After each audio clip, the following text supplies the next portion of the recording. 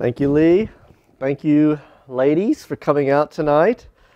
I think there's something vain about enjoying getting to speak to such a big group of ladies, but I will confess I do enjoy it. What time does the game start? Just to clarify. 8 o'clock. So, can we figure out like a code where you can flash me scores, and since we can't raise our hands? All right. No, glad you're here tonight. Covenant theology is a wonderful topic, and there's more to covenant theology than we could possibly cover in 3 sessions. And maybe we'll mention some resources online as well that if you want to dig in more after the course. We've got a covenant theology course on our iTunes account, and it's free. It's taught by Ligon Duncan, and so I think it's probably 13 weeks of lectures. So if you want to dig in deeper, that's a great place to go as well. But let me pray, and then we will get started. Jump right in.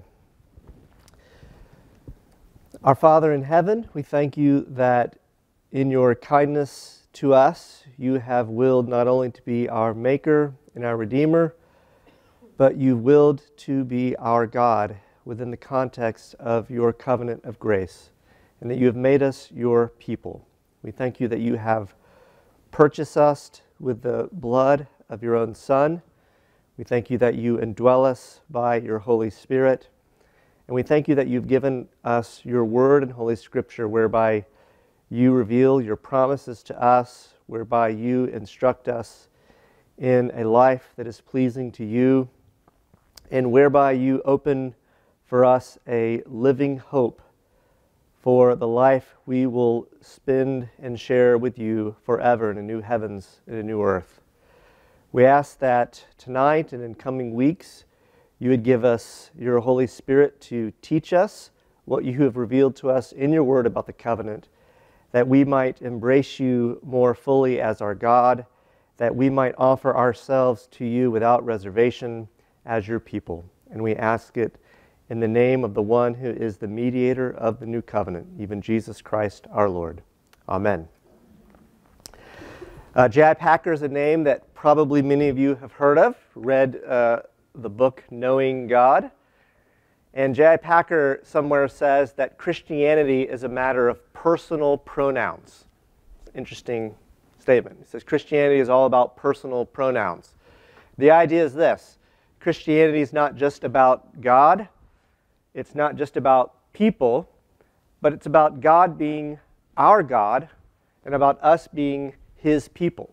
And that, in a sense, is what covenant theology is all about. What does it mean that God is not only our Maker, that God is not only our Redeemer, but that He has willed to be our God and that He's willed to make us His people? That's what we want to talk about over the next few months, over the next few sessions. A lot of benefits to studying covenant theology, and we'll glean some of these benefits along the way.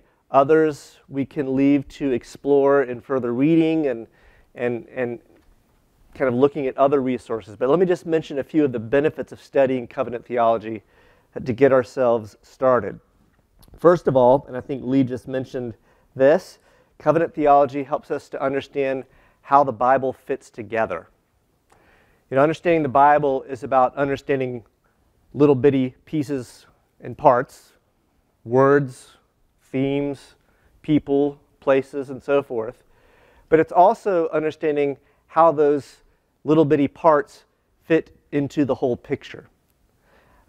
One writer describes covenant as the backbone of Scripture.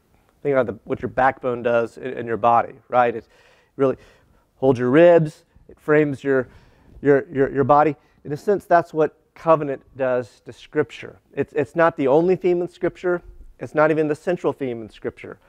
But it is an integrating theme. It helps us to see how the different parts relate to the whole. And we'll see some of that even tonight. Covenant also helps us see how the themes of grace and works fit together. As you know, that's a complicated thing, right? If you put works before grace, you're going to get in trouble. think that, we have to earn our way to salvation. But if you put grace without works, you're going to get in trouble with that as well. Well, covenant helps us to think about how grace and good works relate to each other. Covenant, and unfortunately we won't talk much about this, but this is a topic I love to talk about.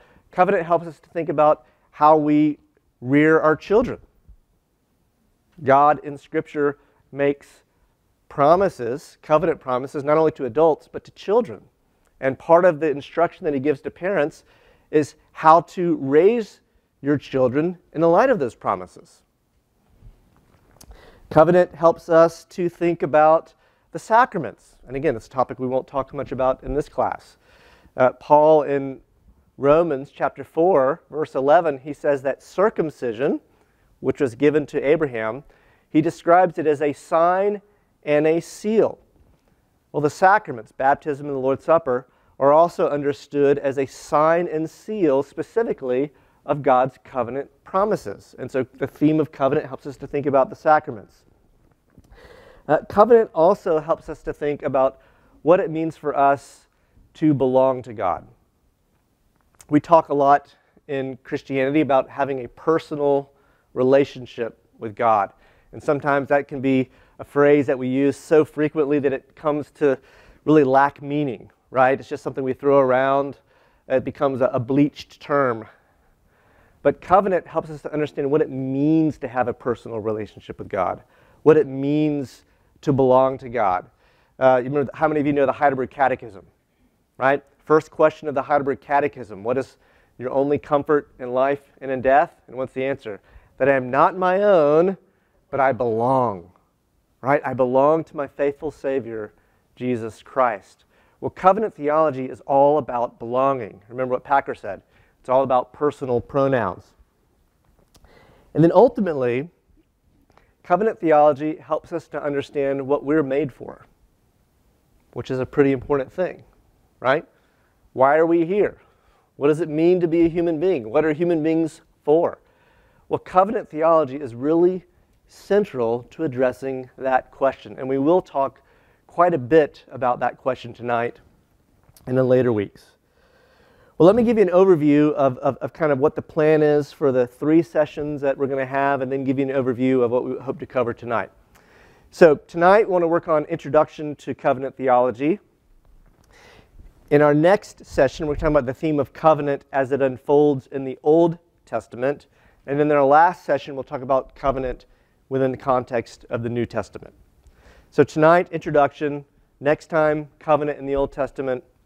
And then the last meeting, covenant in the New Testament.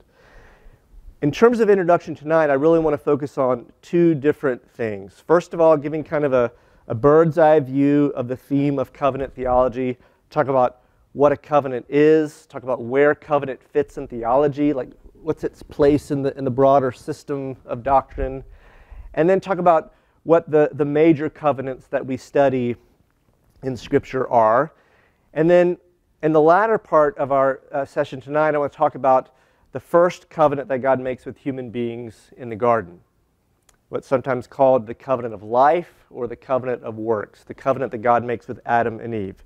So first, look at kind of an introduction to covenant theology in a broad sense, and then talk about the first covenant that God makes with human beings in the garden, the covenant of works.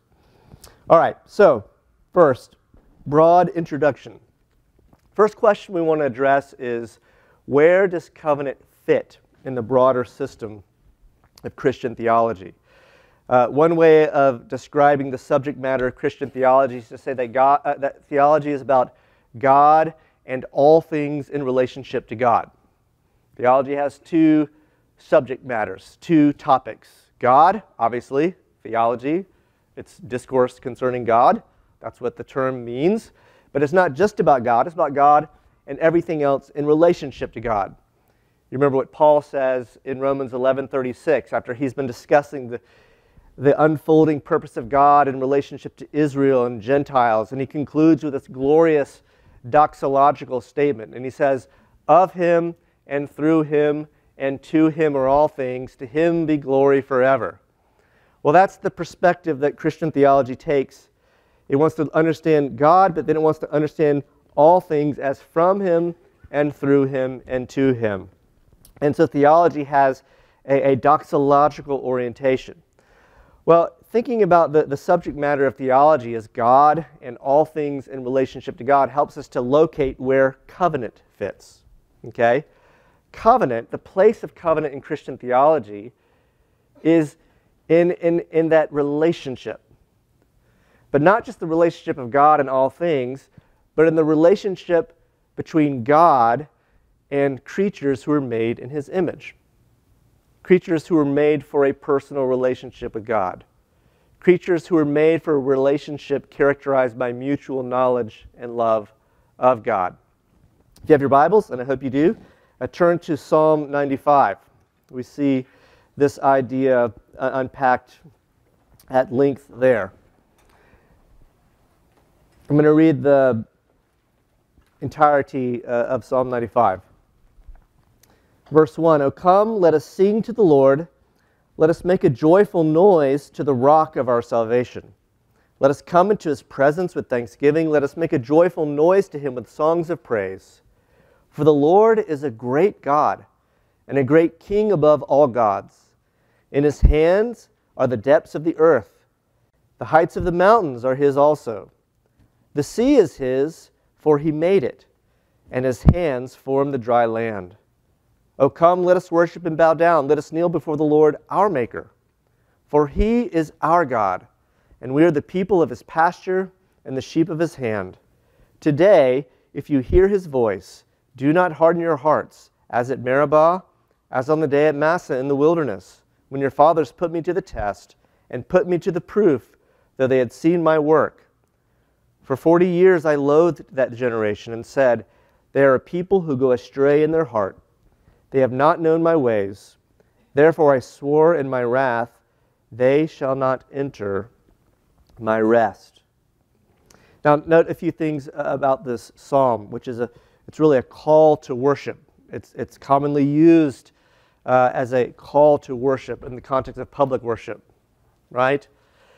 It begins with a description of the reason to praise God because of who he is.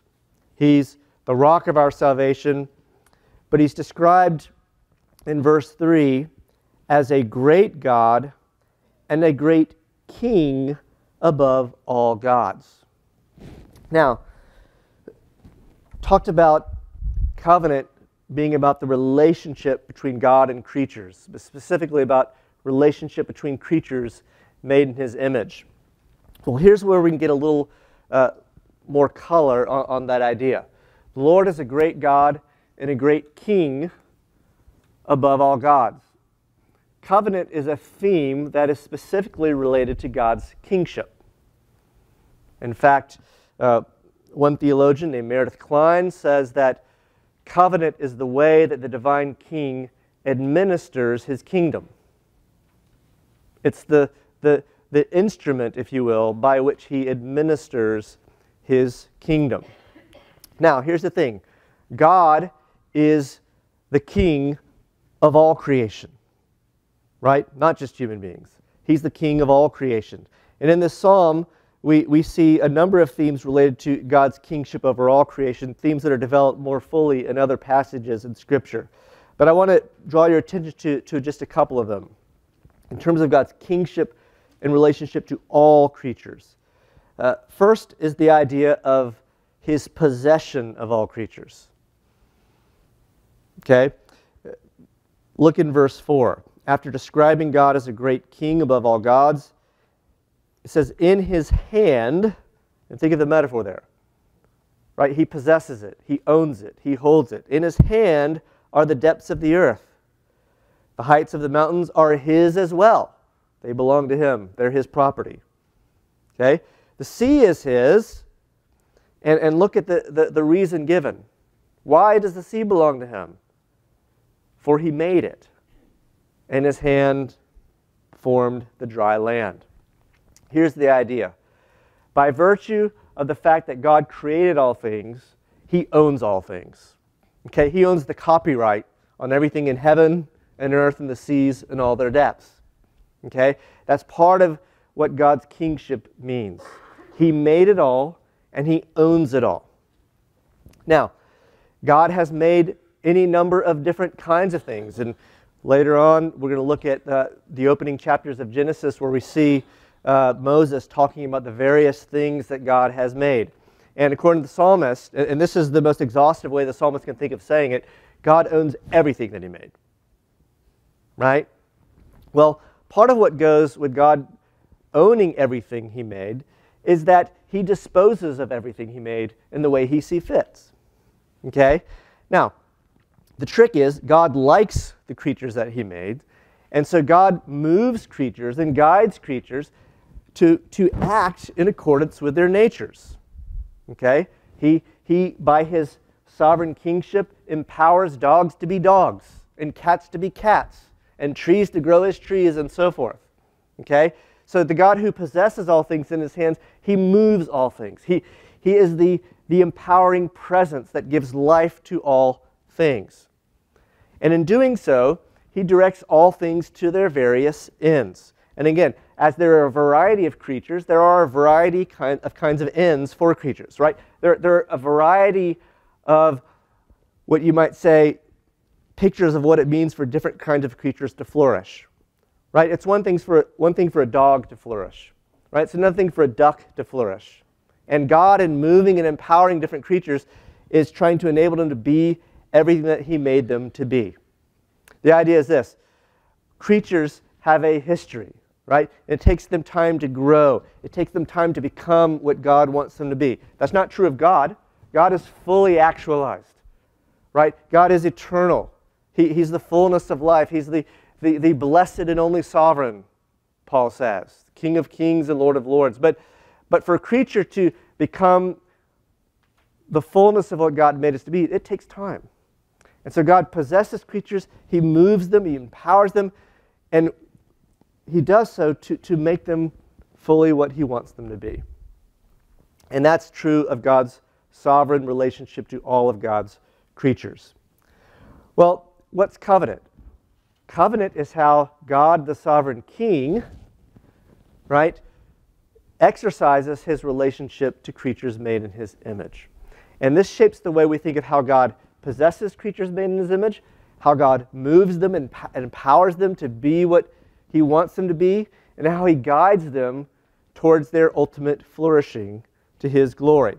So, again, look back at Psalm 95. Look at the language we have here in verses 6 and 7 and following.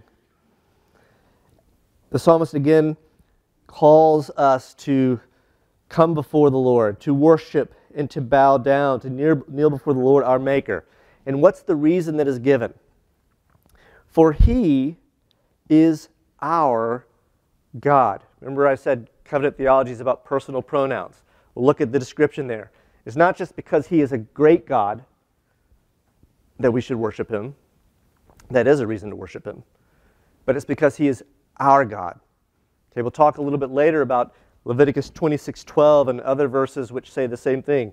But Leviticus 26:12, God promises, I will be your God and you will be my people.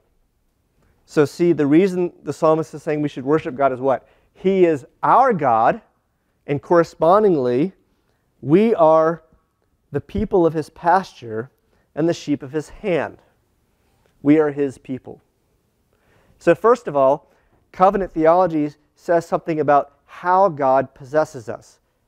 He possesses us within the context of this personal relationship, within the context of a covenant bond. And again, you think of the Heidelberg Catechism. What's your only comfort in life and death? That I'm not my own, but that I belong. That's the exact same note that the psalmist is striking. We'll say some more about the practical implications of that later. But note also, not only does covenant say something about how we belong to God, we belong to him within the context of a covenant relationship. It's how he owns us. It's how he possesses us. You think about it like this, right? We all own different things, right? We own an iPhone. Maybe we own a car. We own a house, okay? But many of us also own spouses, children, Maybe we own a business. Now, why does that sound weird for me to say it like that? Is it because that your spouse doesn't belong to you that it sounds funny that I say that? Is it because your children don't belong to you that it sounds funny that I say it? No. It's that when you speak of owning someone instead of something, you have to translate into a different register, right? The thing is, spouses are our property, but they're a different kind of property, right? They're persons, and you use your car, but you don't use your spouse, right? You use your iPhone, but you don't use your children, right? You translate that relationship of belonging to a different register, and that's exactly what the Scripture says God does in relationship to us. Those He made in His image, okay? Those He made to know Him and to love Him. He doesn't relate to us like He relates to inanimate objects or even to animate objects that are not human beings. He relates to us in a special way. He owns us in a special way. We belong to Him in the context of the covenant, and He belongs to us. But the second thing is, therefore, as His ownership of us is expressed in a unique way in the context of covenant, so is the way He moves us to be the kind of creatures He made us to be. So is the way He guides us. And again, look back at Psalm 95. We are the sheep of His hand. We are the people of His pasture. What's the metaphor being used there to describe God's covenant relationship to us? It's a metaphor of a shepherd and a sheep, right? One of the great Psalms that many of us probably know by heart, Psalm 23. The Lord is my shepherd, I shall not want. What's that psalm all about? How God leads us, how God guides us, how He provides for us, how He protects us, how even in the valley of the shadow of death, what? He is with us. Well, notice how the psalmist says that God leads us, leads His covenant people. Again, it's at the end of verse 7. Today, if you hear His voice. Now, we're going to look at this more fully in a moment when we look at Genesis chapter 1 and 2. God speaks about all creatures that He's made. In fact, He speaks them into being. Let there be light, right? Let there be this animal and that animal, and let the earth bring forth, and so forth.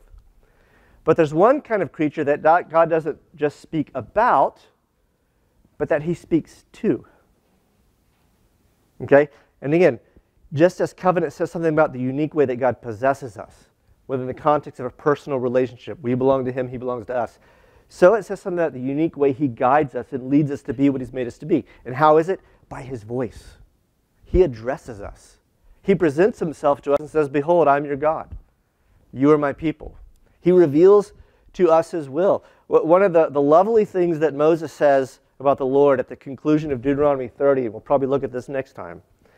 He says, don't say in your hearts, who's going to ascend to heaven, or who's going to descend to the depths, or who's going to go to the farthest parts of the sea to find God's will, because it's near you. And you know what Moses is saying there? That many religions, the idea is you can't really know what God's will is. It's a mystery. What Moses is saying is, that's not how your God is. He speaks to you in plain words. Right? God is not like a deadbeat parent who one day the kid thinks they know what the parent wants them to do, and the parent's pleased with them. The next day they do the exact same thing and the parent gets mad at them. They never know where they stand. This is what Moses is saying. That's not our God. He speaks clearly. He reveals His will to us clearly by His voice. Well, again, if you think of God's kingship, He possesses all creatures. He moves them and empowers them to be what He wants them to be. And we see that covenant shapes the way we think about how He possesses us, about how He moves us with His voice. He addresses us. He guides us as a shepherd who speaks to His sheep, who knows His sheep by name. Well, God's kingship, remember, it also is about directing creatures to the ultimate ends, to the purpose that He made for them. And we see this is true of covenant as well. Now, in the context of Psalm 95, it's stated really in a negative light. Okay? The idea is that because Israel has been hard-hearted, okay, because they have refused to heed their good shepherd's voice. Okay? They're not going to realize the good end, the good purpose that he has appointed for them. But nevertheless, the psalmist tells us what that good end and purpose is. And it's a theme that later the book of Hebrews picks up and says that good end and purpose remains for the people of God to possess. And what is it? The last phrase in Psalm 95. My rest. Now, what the author of Hebrews tells us, he says, what is that rest? He says, it's not the rest that Joshua gave to Israel when they entered the promised land. What rest is it? Well, he says, remember when God created the heavens and the earth? And he created in the course of 6 days. And on the seventh day, what does it say? God rested from his labors. We'll come back to that theme in a moment. They say, well, that rest that God finished at the beginning of the world, that's the goal he's been holding out for human beings from the beginning of creation. And what the author of Hebrews says is Joshua didn't lead Israel into that rest. David later in Psalm 95 speaks about this rest, but it's something that lies ahead. And the psalmist says, the author of Hebrews says, now in Christ Jesus and through faith, right, we are being granted the possibility of entering into that rest. And as we'll see in a moment, one of the ways that the Bible describes what we're ultimately made for, the chief end of man, if you will, is to enter God's rest. Augustine, in his great book, The Confessions, he begins by saying, you've made us for yourself, and our hearts are what? Restless until they find their rest in you. And that's something that covenant theology speaks about as well. So, covenant is an expression of God's kingship, but it's an expression of God's kingship in relationship to creatures made in his image. It says something about the way he possesses us, about the way we belong to him, and about the way he belongs to us. It says something about how he moves us and guides us and leads us as a shepherd with his own voice. And it says something about where he's leading us. Right? It says something about his ultimate goal for us, that we might enjoy his rest. Well, a couple other things by way of kind of broad introduction to the theme of covenant, and then we'll look at Genesis 1 and 2 and the theme of the covenant that God made with Adam and Eve in the garden. But briefly, I want to talk about what a covenant is, okay? How do we define covenant? And then what are some of the major covenants that Scripture speaks about? And then I'll help us to kind of think about how the covenant with Adam and Eve relates to other covenants in Scripture. So first, what is a covenant? I'm going to give you a definition from a scholar named Gordon Hugenberger. Here's how Gordon Hugenberger defines covenant. He says a covenant in its normal sense is an elected, as opposed to natural, relationship of obligation under oath.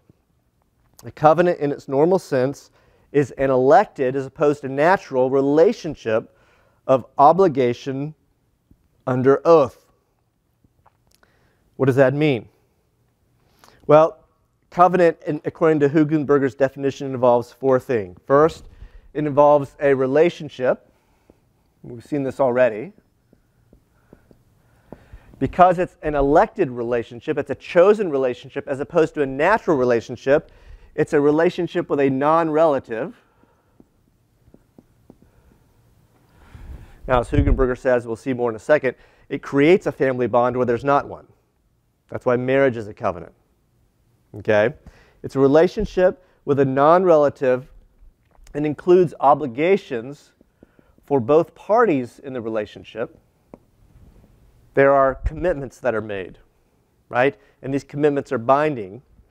And then it's a relationship that is established by an oath. And the oath can be made with words or signs or both. That is really the essence of Hugenberger's definition of covenant. Now, we can think about a couple of examples of this in Scripture that will help us to see what he's talking about. The first one is within the context of marriage.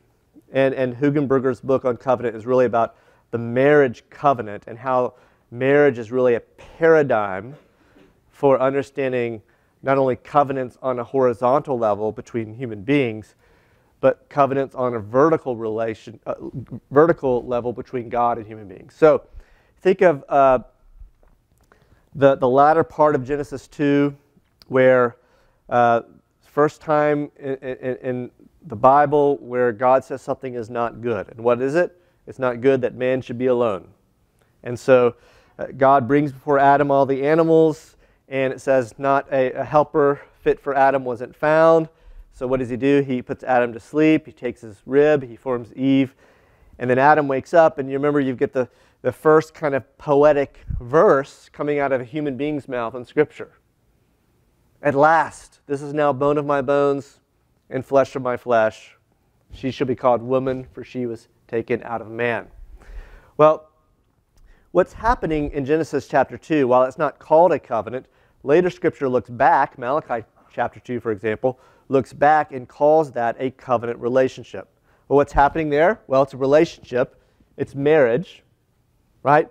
It's a relationship with a non-relative. Now, in Adam and Eve, we have a special case here because, right, it's not like they could have been brother and sister because they're the first couple created by God. But you remember what Moses then says after the creation of Eve, after Adam's declaration regarding Eve. He says, for this reason, what?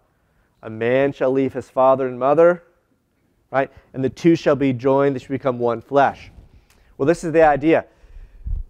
The husband comes from one family, the wife comes from another family, and they come together in a marriage. Okay? And those who were formerly not relatives are now relatives. And by the way, this is the point of the language, behold, bone of my bones and flesh of my flesh. It's used in other places in the Scripture just to describe a family member. Okay? And so what Adam is now saying is, you're my family. You're my kin. It's a relationship that entails obligations, and we understand how Scripture talks at length about obligations for husbands and wives and so forth, and you see that all covenant relationships from Scripture have obligations on both sides. But what I want you to note here, and it's interesting in thinking about Genesis chapter 2 and the marriage covenant with Adam and Eve, is that what distinguishes covenants in Scripture is that they're formalized by an oath. And that oath can be an oath that's spoken with words, or it can be an oath that's performed with signs. Now, where is the oath in Genesis chapter 2? Well, the answer is it's in that statement that Adam makes when he sees Eve. Okay? He's not just saying, look, there's a woman. Okay? This is like a wedding vow. Behold, you are now bone of my bones, flesh of my flesh. Okay? He's formally receiving her as his wife. Right? He's formally giving himself to be her husband. Now, sometimes the oath is done in a formal way in Scripture. Remember Genesis 15, passage we might look at next time. Abraham's asking God, listen, you made promises about offspring, you made promises about land, and I hate to bother you about this, but I don't see any offspring, I don't see any land. And you remember what the Lord does. He brings Abraham out, he says, look at the stars of the heavens, so shall your descendants be. And then he says, look in every direction, basically all this is going to be yours. And then the Lord performs this very interesting ceremony where he slaughters an animal, right? And it says that the Lord passed through the torn parts of the animal. And he makes the solemn oath that Abraham's going to possess the land that he's promised to give him. Well, that's a symbolic act that functions as an oath. Okay? And we know from other parallels in the ancient world, but also in the Bible itself, that this kind of oath essentially says, may what happened to these animals happen to me if I don't keep the covenant promise that I've made to you. But the point is that whether it's with words, in the case with Adam and Eve, or whether it's through symbolic action, what distinguishes a covenant from other just relationships, right? Facebook friends or something like that, right? Is formalized with this oath. Palmer Robertson calls it a bond in blood. The idea is that there are consequences. This is a serious, formal, and solemn relationship. Well, I mentioned already Leviticus 26:12. The essence of the covenant, right, is that relationship between God and his people. I will be your God and you will be my people. And it's really not only the essence of the covenant, it's the end of the covenant. It's the goal of the covenant. Right? There's nothing beyond the relationship between God and his people for which the covenant aims. That's the purpose of the relationship. Right? It's like a friendship. Right? A true friendship is a relationship that doesn't just exist for the sake of something else, to accomplish a job, to pull off a task. Right? The true end of friendship is the relation between the friends. Okay? And this is the ultimate goal of the covenant. Okay? The fellowship between God and his people. It's the essence of the covenant. I'll be your God, you'll be my people. But it's the goal of the covenant. It's the end of the covenant as well. Well, what major covenants then does Scripture deal with? I want to mention two broad categories, but then talk about some subcategories. And that'll help us think about the topics we want to cover tonight and then in the remaining weeks. The two broad categories for talking about covenants in Scripture are the covenant of works, which is what we call the covenant that God made with Adam and Eve in the garden, and then the covenant of grace. And the main thing that distinguishes these two covenants, well, there's two main things that distinguishes them from each other. The first thing is the covenant of works was made with human beings before the fall, before sin.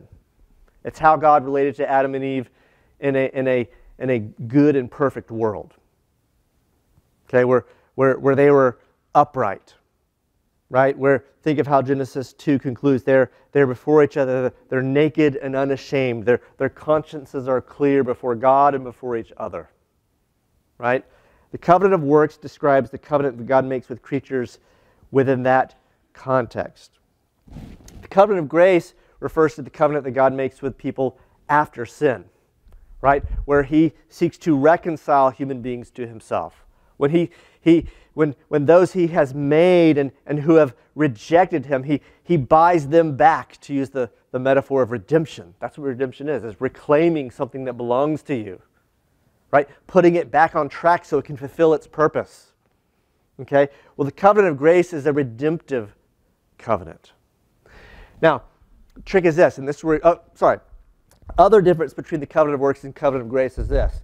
In the covenant of works, there's no mediator, because there doesn't need to be a mediator, right? Saviors presuppose sin, right? But where there is no sin, there doesn't need to be a Savior.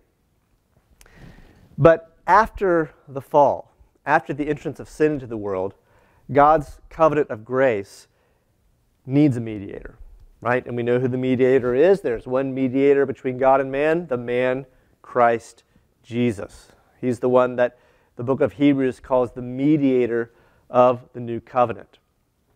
And so these are the two major differences between the covenant of works and the covenant of grace.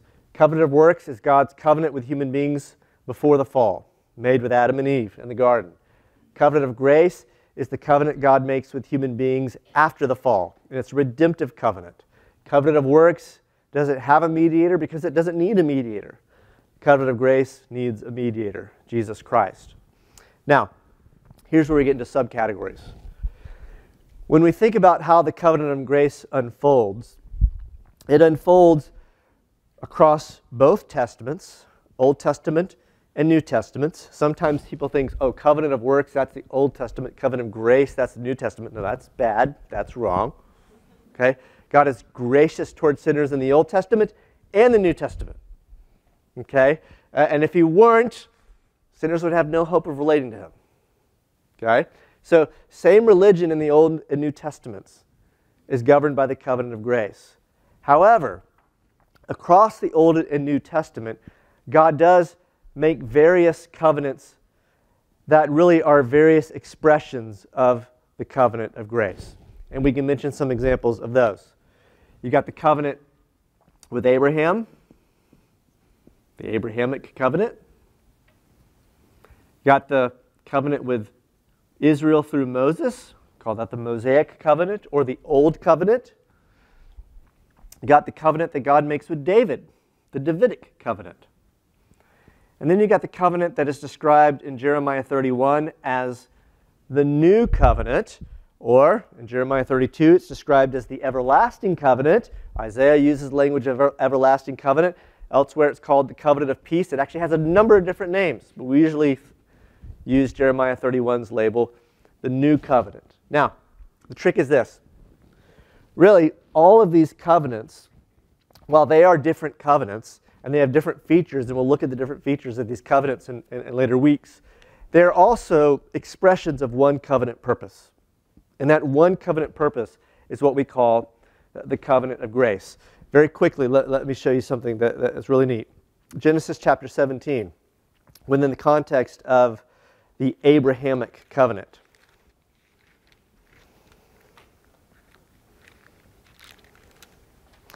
Remember earlier I said Leviticus 26:12, I will be your God, you will be my people. This is the essence of the covenant. Well, look at Genesis 17. Genesis 17, the Lord says to Abraham, I will establish my covenant between me and you and your offspring after you throughout their generations for an everlasting covenant to be God to you and to your offspring after you. And I'll give to you and to your offspring after you the land of your sojournings, all the land of Canaan, for an everlasting possession, and I will be their God. Now, that language at the very end of verse 8 sound familiar? I will be their God. I will be your God. Okay, well that covenant formula, I will be your God, you will be my people, guess what? This is the first time it's mentioned in Scripture. I will be their God. And where is it mentioned? In the context of the Abrahamic covenant. Now, you ever wonder why it doesn't say, and you'll be my people?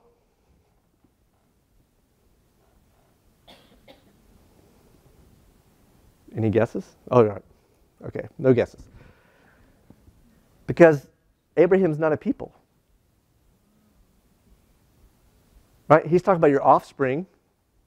Now, by the time the book of Genesis closes, Abraham will have had a son named Isaac. And Isaac will have had sons, and Jacob will be the heir of the covenant promises, and then Jacob will have 12 sons. And there's the whole story of Joseph and everything else. But guess what? Even at the end of the book of Genesis, Israel is not a people. It's a family with tribes and clans and so forth. But it's not a people. You know the first time Israel is called a people? Exodus chapter 1. When they go to Egypt, what happens? They become fruitful.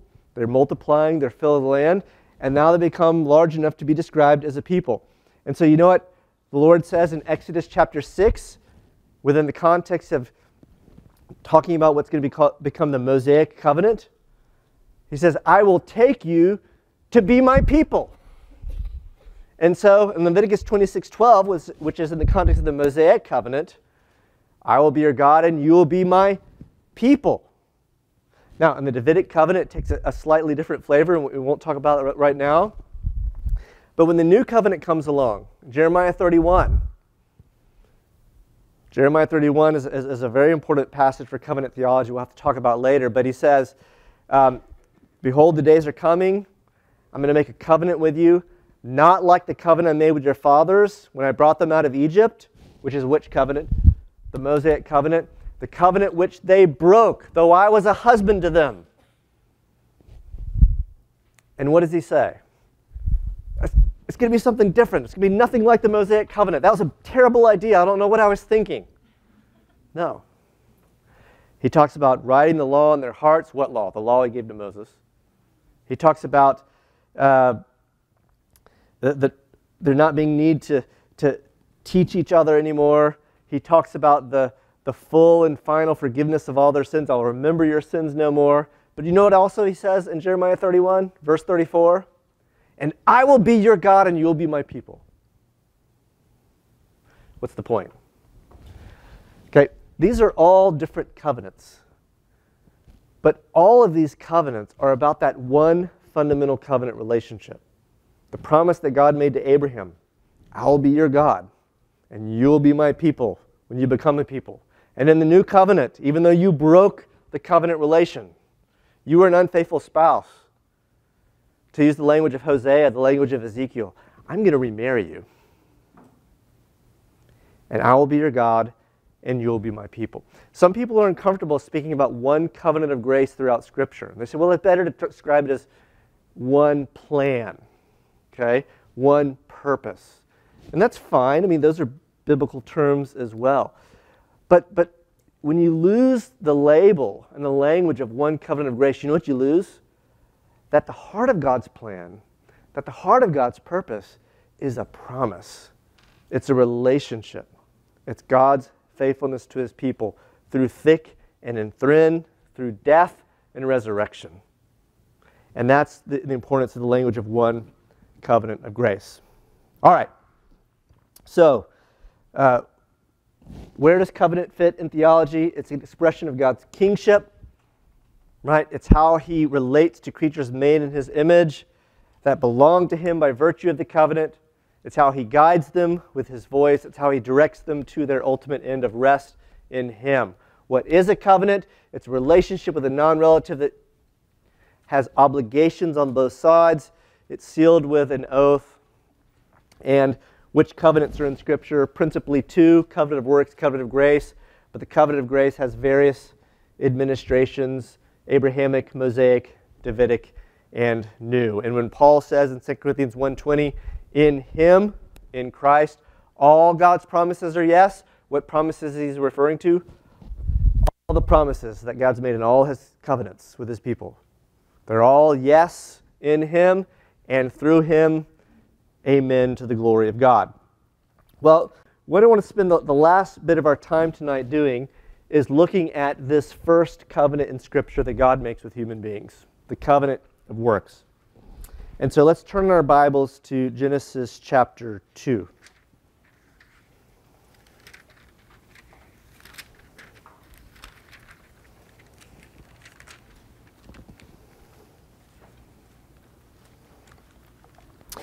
Now, I'm going to let you in on something. It's not a secret because if you read Genesis chapter 2, you see it for yourself. The word covenant is not used in Genesis chapter 2. And that fact has led some people to say there's not a covenant in Genesis chapter 2. In fact, there's no such thing as the covenant of works. Oftentimes the people who don't like the label the covenant of grace also don't like this as a label either. And they'll say, well, obviously there's an Abrahamic covenant, there's a Mosaic covenant, but these are different things. Don't mix them together. And there's no covenant of works. Well, I actually think that view is a little bit short-sighted.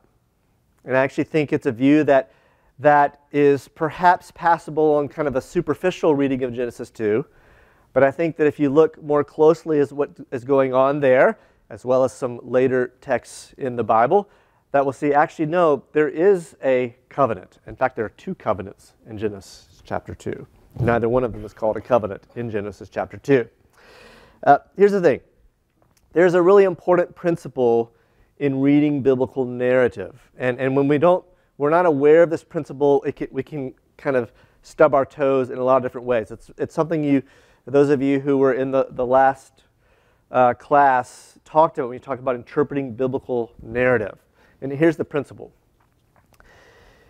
Biblical narrative is more interested in showing its doctrine than it is in telling its doctrine.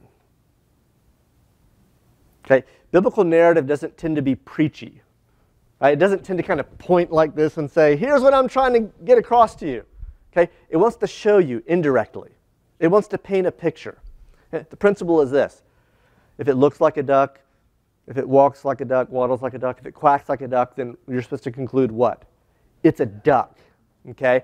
And really that's the principle with a lot of how biblical narrative teaches us. It doesn't often say, here's what I'm trying to tell you. It shows you something quacking and waddling with webbed feet, and it expects you to be able to draw the right conclusion. Okay? Well, that's what we have when it comes to the covenant in Genesis chapter 2. Okay? The author is painting a picture of a covenant. And while he doesn't describe it as a covenant, if we understand how covenants work, we see all the elements there. And we're to conclude, it's a duck. No, it's a covenant. Now, having said that, I mentioned there are two covenants in Genesis chapter 2. One covenant is the covenant God makes with Adam and Eve. What's the other covenant in Genesis chapter 2? The marriage covenant, right? Between Adam and Eve. Now, why do we call that a covenant? Well, it looks like a duck, waddles like a duck, quacks like a duck. But also, Malachi chapter 2 says marriage is a covenant, right? And so later Scripture, looking back, can say that was a covenant. We say, yeah, we thought so, right? Thank you very much. Guess what? 2 Samuel chapter 7. What's 2 Samuel chapter 7 about? The Davidic covenant. Guess what? The word covenant is not used in 2 Samuel chapter 7. Later Scriptures say that's the Davidic covenant, but not in 2 Samuel chapter 7. Now, one more secret. There is a place in Scripture that looks back and says, hey, that was a covenant. And you know what it is? Hosea chapter 6, verse 7. God is rebuking Israel for their infidelity to the covenant. And you know what it says? You, like Adam, have broken the covenant. What's the assumption there? God made a covenant with Adam just like he made with Israel. And just like Adam broke the covenant, you have followed your father's example and done the same thing. So, I think there's good reason to see a covenant at work in Genesis chapter 2, but I want us to dig in a little bit more deeply into the details and confirm this idea. So, if you have your Bibles, let's look at Genesis chapter 2, verse 4, and I'm going to read through verse 17.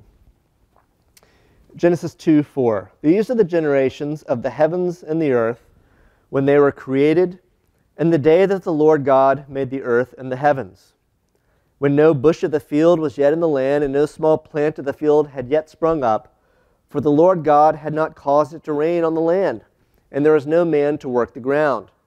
And a mist was going up from the land and was watering the whole face of the ground. Then the Lord God formed the man of dust from the ground and breathed into his nostrils the breath of life, and the man became a living creature. And the Lord God planted a garden in Eden, in the east, and there he put the man whom he had formed. And out of the ground the Lord God made to spring up every tree that is pleasant to the sight and good for food. The tree of life was in the midst of the garden, and the tree of the knowledge of good and evil. A river flowed out of Eden to water the garden, and there it divided and became 4 rivers. The name of the first is Pishon. It is the one that flowed around the whole land of Havilah, where there is gold, and the gold of that land is good, and bdellium and onyx stone are there.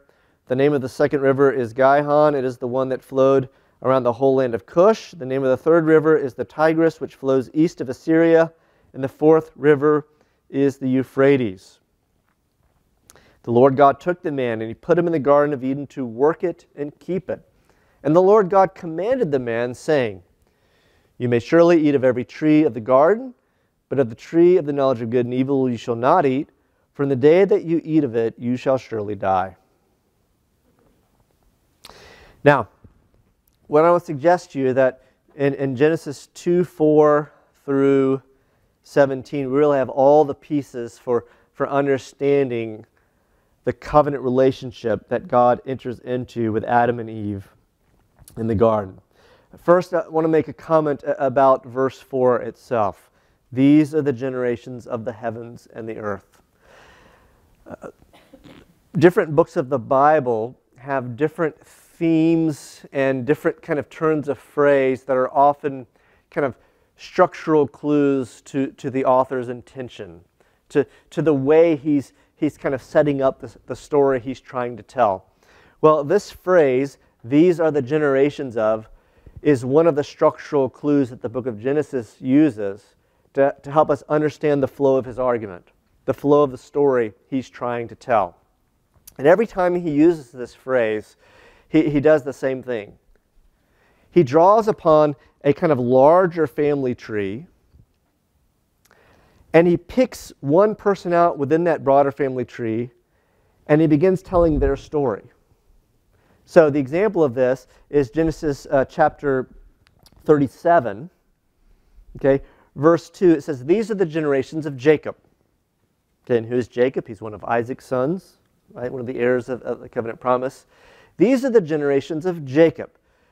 But if you think back to the book of Genesis, and you think about kind of major sections and who are the main characters in the major sections of the book of Genesis. When you think of Genesis chapter 37, all the way through Genesis chapter 50, which is the last chapter of the book, who's the main human character in those chapters? Joseph, not Jacob, right? These are the generations of Jacob, and then you're going to tell Joseph's story? Well, yes, because that's how that phrase works. You talk about a bigger family tree. He's talking about Jacob's family. But they use it as a way of introducing one character that you want to focus on. Okay? So here's the thing. These are the generations of the heavens and the earth. The point is not that he wants to tell us more about the heavens and the earth. Genesis chapter 1 has done that. It's described all the creatures that God has created to fill the heavens. It's described all the creatures that God has created to fill the earth and the seas and everything else. And among those creatures, who do we have? Man, Adam and Eve. Okay? He's one member of this big family of creatures, and all of them are traceable to God's creative work, His sovereign work through His Word and Spirit of bringing them into existence out of nothing. Well, in Genesis chapter 2, verse 4, these are the generations of the heavens and the earth, and then what's the focus? One of the creatures they described in Genesis chapter 1. Now we're going to focus in on Adam. Now, here's where things get cool. I mean, that's already pretty cool. But here's where things get really cool. Okay, Genesis 1:1 through Genesis chapter 2, verse 3 is the first account of creation. Okay, Genesis chapter 2:4, which is the verse we just started with, through verse 25 is the second account of creation. Okay, and sometimes critical scholars have said, see, these are just kind of different creation accounts written by different authors, and they're not really related to each other. They got sloppily pasted together by editors and blah, blah, blah, blah, blah, blah, blah. But that's actually a kind of bad reading of what's going on in this passage. Okay? These two chapters complement each other very well. Okay? One, as we've seen, is the picture of God creating all things. The other is focusing on this one creature, Adam. Now, here's the thing. Genesis 1:1 through Genesis 2:3, the first creation account. Okay? What name, I mean, look for yourself. What name is applied to the Creator in Genesis 1:1 through Genesis 2, verse 3? God. Anything else? You see anything else there? There's one name, God, right? It's the Hebrew term Elohim. In fact, don't quote me on this, but I think the name Elohim is used 35 times in Genesis 1:1 through Genesis 2:3, which, by the way, is 5 times 7, and 7's an important number in the opening creation account, right? God creates the seventh day, He rests, and so forth. Elohim. Genesis 2:4. These are the generations of the heaven and the earth when they are created. And the day that, what does it say? The Lord God. Now, God, Elohim. But what's the Lord there? Yeah. The Tetragrammaton, 4 Hebrew letters. We actually don't know how to pronounce it. Yahweh is maybe a decent guess. Okay? Elohim is the general name for God, right? Sometimes it's applied to gods of other nations. Now, the Bible says they're not really gods. Okay, but that's a general name for God, like a human being or a cat or whatever. But the name Yahweh is what? It's God's proper name, right? Like Steve or Sandy or Fido or whatever, right? This is God's proper name. Now, the question is this. And by the way, I think my counting is right on this. Genesis 2:4 through 2:25, Yahweh's name, I think, is used 10 times, which also in the Pentateuch is an important number. Pentateuch, the first 5 books of the Old Testament. Okay, is there any other place, Genesis, Exodus, Leviticus, Numbers, any other place where 10 is important? Oh yeah, 10 Commandments. Right, so there's probably some intentionality on the part of the author here. Okay. Now, why, in the chapter that's referring to the broad family of all creatures, is the name Elohim used? And why in the chapter where we're talking about this particular creature, the human being, why is God's proper name used? Why is God's covenant name used? When God makes a covenant with Israel in Exodus chapter 20, think of the start of the Ten Commandments. What does it say? I am whom? Yahweh, your God. Well, I think that's the answer, isn't it? It's because as we move from God's relation in general to all creatures, to God's relationship with the creature who's made in His image, that special relationship, what territory are we entering? We know from Psalm 95, covenantal territory.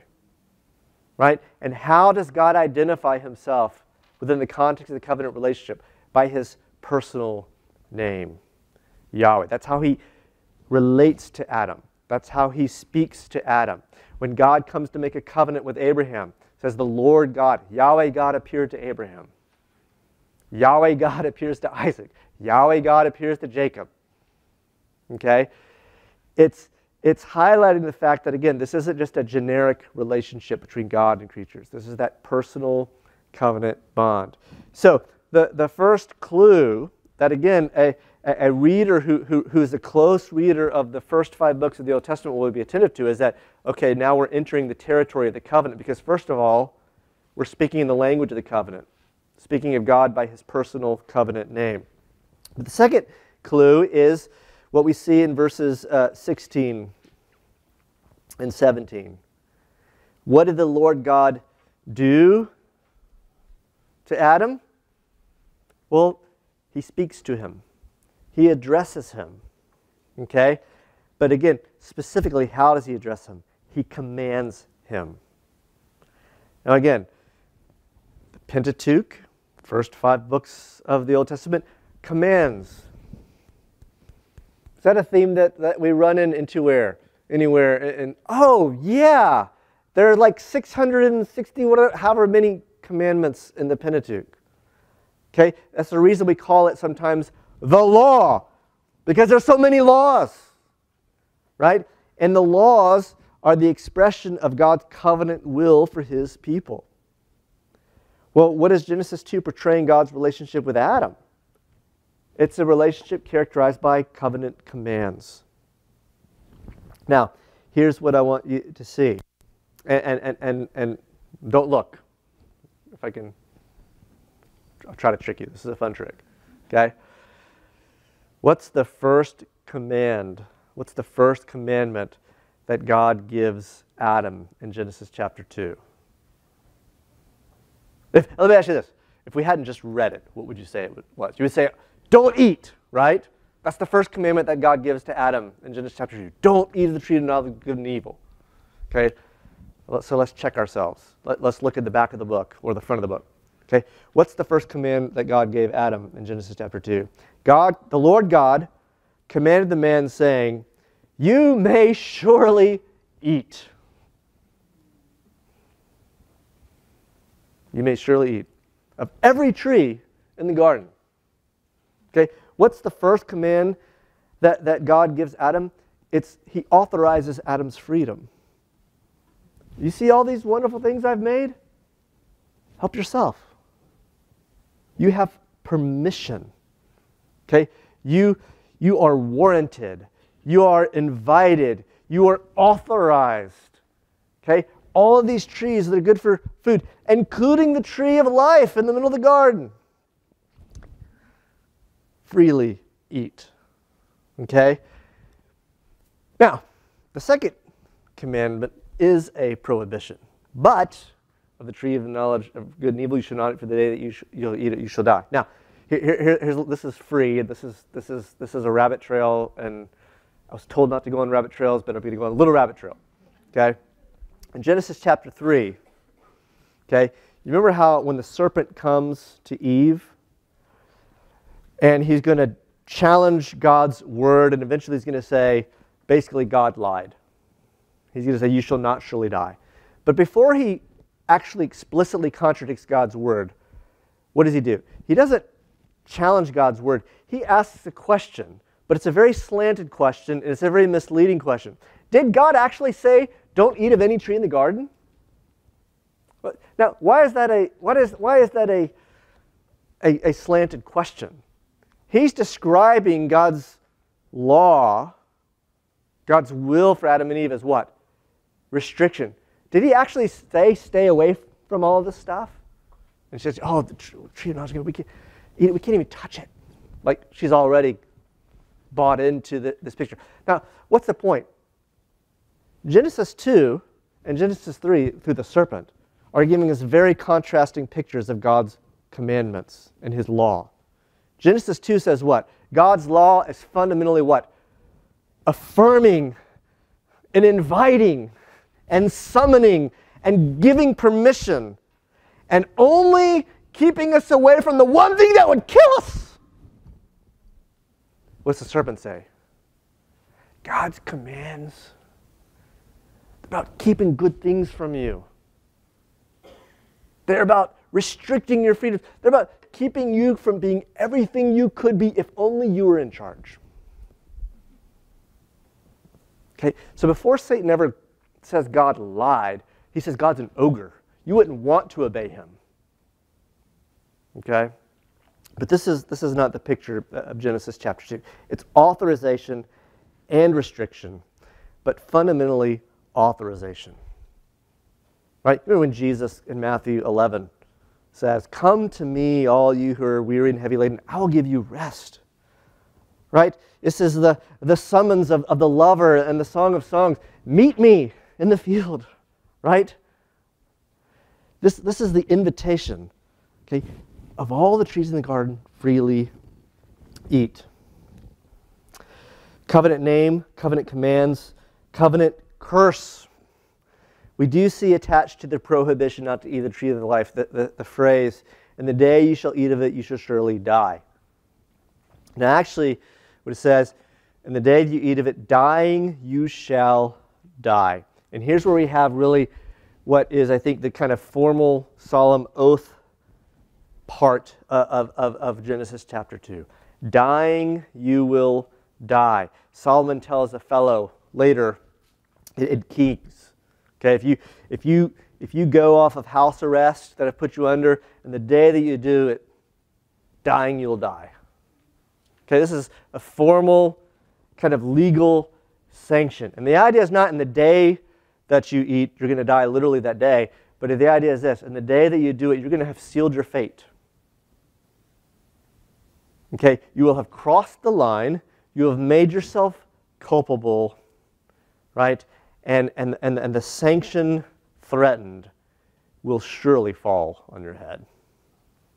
And so we have God's covenant name, right? We've got covenant commands, we have covenant curse, then we also have a covenant promise. And here again, we have the oath, but in a sign.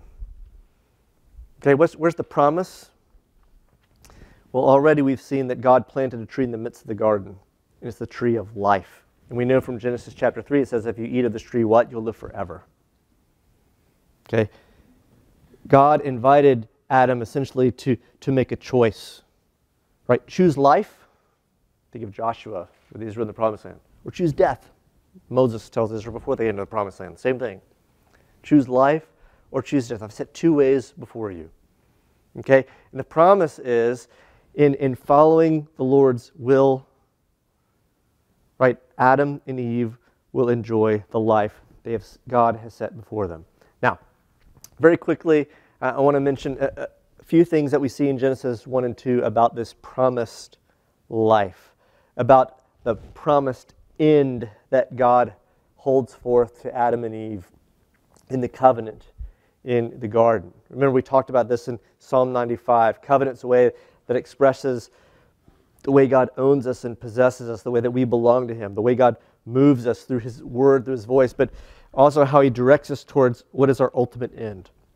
Well, Genesis 1 and 2 give us a few different images of what the ultimate end of human beings is. Mentioned one already in talking about Psalm 95. Therefore I swore in my wrath, they shall not enter what? My rest. Well, the first image comes at the conclusion of the first creation account, where it says God finished His work, and what did He do? He sanctified the seventh day. Okay? And the idea to make a very long biblical theological argument short is this. Just as God worked 6 days and created the world and then entered into his rest, and it shouldn't be that we shouldn't understand that God was tired and he had to take a nap. The idea is that if you look at other language in Scripture, Psalm 104, for example, Isaiah 66, heaven is my what? Throne. Earth is my what? Footstool. Where then is the house you will make for me? These passages look back on the creation account and they see God as creating, as it were, a cosmic palace for himself. Well, what does a king do once he's completed his palace building work? He takes up his throne. Okay? And this is a metaphor that we often see in Scripture describe a king seated on his throne. He is resting. He is seated. So rest is really God's cosmic enthronement. But here's the point. And we see this in the Ten Commandments. We talk about the Sabbath. God made Adam and Eve in his image. And God gave Adam and Eve a job to do. Be fruitful, multiply, fill the earth, have dominion, and everything else. Now here's the thing. That's going to take a lot more than 6 days. Okay? It's going to take entire history to fulfill that commandment. But the idea is this. Adam and Eve are made in God's image. God worked and he finished his creative work, and then what did he do? He sat down on his throne. Implicitly, already in Genesis 1, there's the idea that Adam and Eve, as creatures made in his image, they've got a job to do. But one day that job will be complete. One day the earth is going to be filled with image bearers. One day the cultural mandate will be completely finished. And what's going to happen? They will enter into God's rest, God's royal rest as well. It's interesting when John in his gospel describes Jesus doing the work that the Father gave him to do. And it says on the cross, it is finished. And then what does he do? He dies. And interestingly, on John, he rests on the Sabbath day, buried in a tomb, rises on the first day of the week, which is the first day of the new creation. Here, a man has finished the work that God gave him to do, and now has entered into the Father's rest. And he tells the churches in the book of Revelation, right, as I've worked and now I sit on my Father's throne, you're going to enter into rest with me, right? And blessed are those who die in the Lord, for they will enter into their rest and their labors with them. This is the idea with the first imagery of our end, entering into that royal rest. But the second image, it comes in the tree of life itself. It's interesting, right? There are many ways to picture eternal life in Scripture, but the image chosen in Genesis chapter 2 is of a tree. What does that say about the character of eternal life? Well, to make, again, a long argument short, just as rest says something about the final blessing that God promised to Adam and Eve, if they would only heed his voice, if they would only embrace his kind fatherly will for them, not only would it be to enter into eternal rest, but it would be enter into eternal life that may be described as a tree of life. Remember Psalm 1? How happy, how blessed is the man who doesn't walk in the counsel of the ungodly or stand in the path of sinners or sit in the seats, all those things.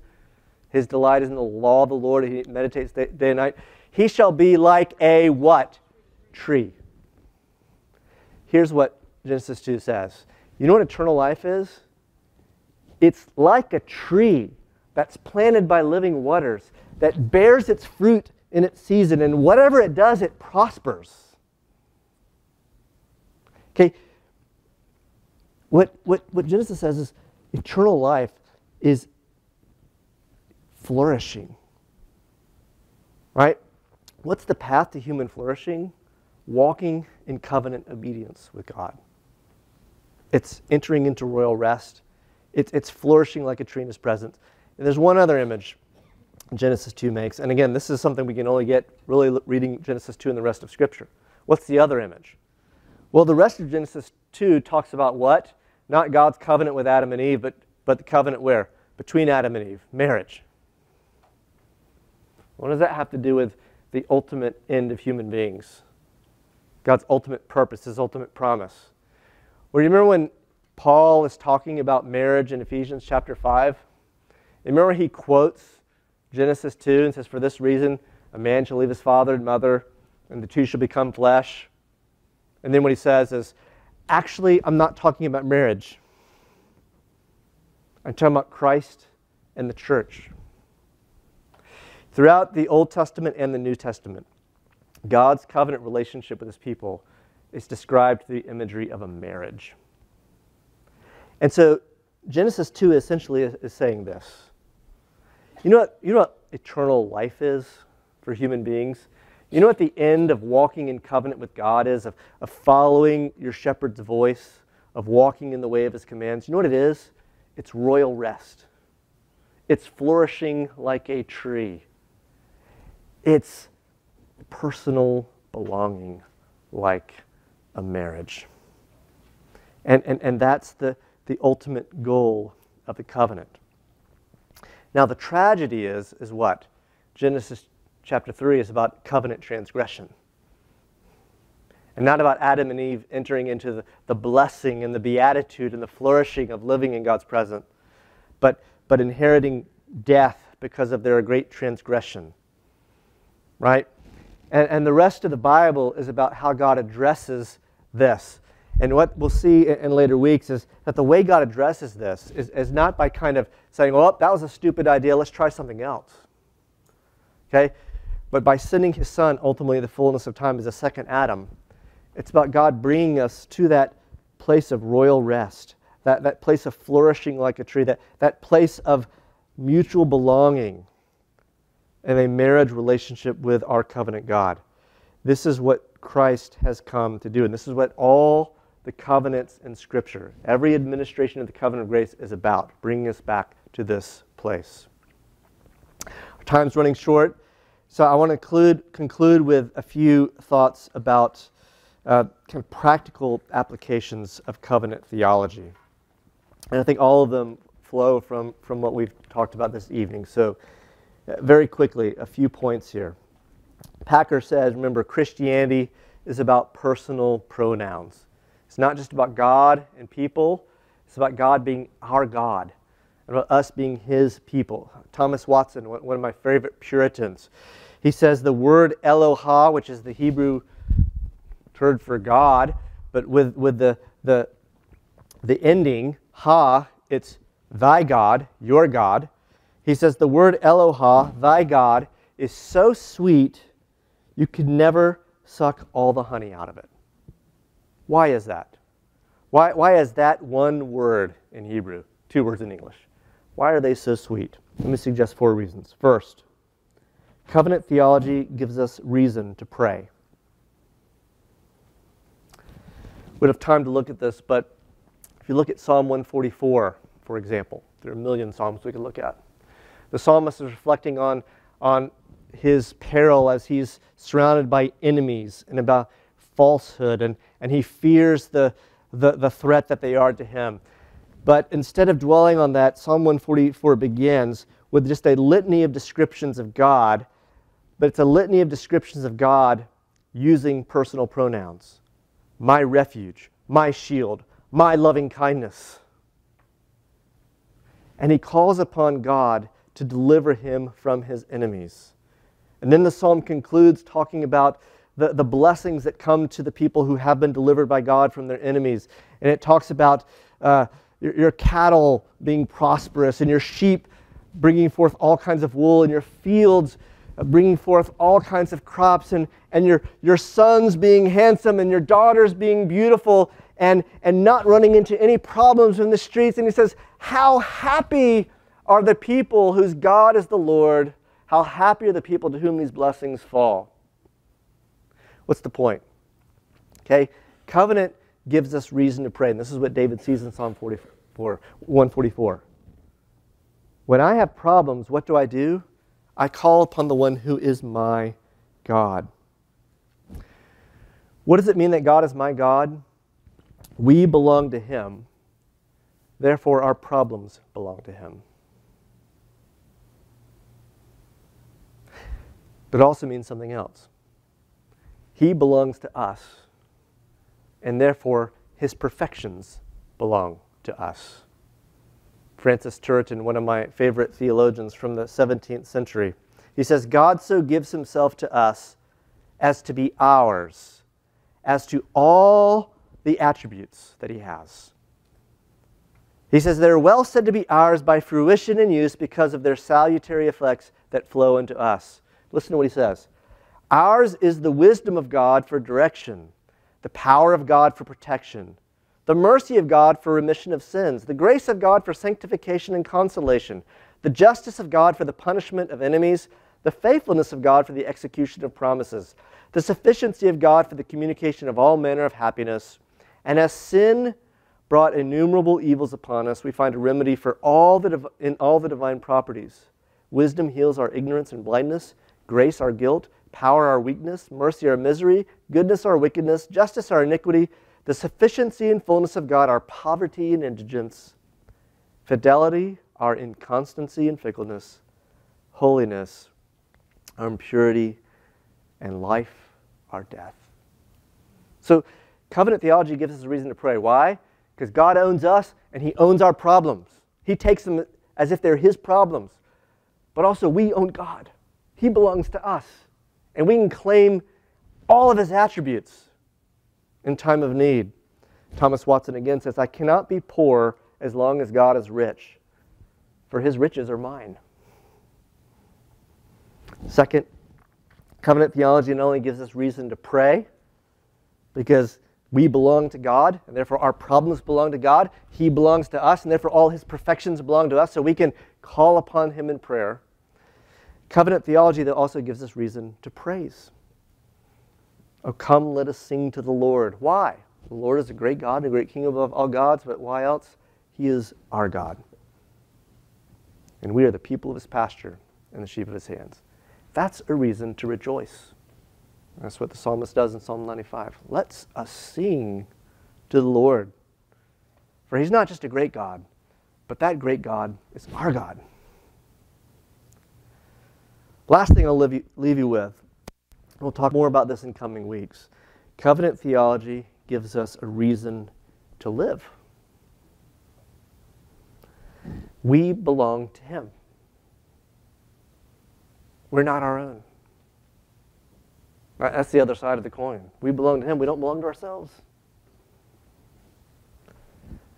What does Paul say in 1 Corinthians 6, 19 and 20? You are not your own. Why? For you were bought with a price. What price? The precious blood of Christ. Not with things like silver and gold, Peter says, but with the precious blood of Christ, of the second person of the Trinity incarnate. A value immeasurable. God wasted on us to purchase us. And Paul says, well, if you're not your own, you've been bought with a price, then therefore what? Glorify God in your bodies. Okay, he died for those, 2 Corinthians 5, that those who live should what? No longer live for themselves, but for him who for their sake died and rose again. So covenant theology not only gives us reason to pray, not only gives us reason to praise, it gives us reason to live. Okay? And this, I think, is really the mystery, the deep and wonderful and glorious mystery of what the covenant is all about. Okay? God gives himself to us within the context of covenant in order to give us the privilege of giving ourselves back without reservation, lock, stock, and barrel to him. And the fullness of being a human being doesn't lie in giving ourselves to our friends and our spouses and our children and everything else and whatever else, certainly not the inanimate things that we often give ourselves to in this life. But to be fully what God made us to be is to have the privilege of giving ourselves back to him. Lock, stock, and barrel. That's what covenant theology is about. All right, let's pray. Father, we thank you that you have given yourself to be our God and that you have taken us to be your people at the great and precious cost of the blood of your Son, our Lord Jesus Christ. Grant that we, by the Spirit, whom you have also given to us in the covenant, may give ourselves back to you for the glory of your great name, of the Lord God Almighty, and for our good, for our ultimate royal rest in your presence, for our ultimate flourishing like a tree of life, for our ultimate joy of knowing that our beloved is ours and we are his. And we ask it in Christ's name. Amen.